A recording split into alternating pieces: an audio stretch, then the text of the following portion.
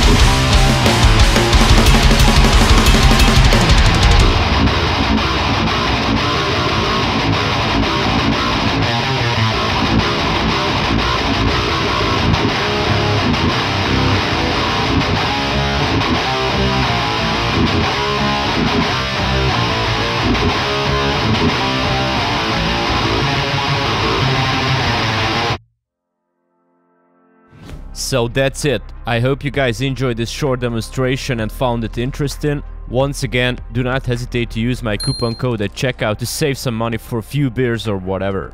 If you want to support my work, please consider to subscribe to my channel, so I can see you next time. Cheers!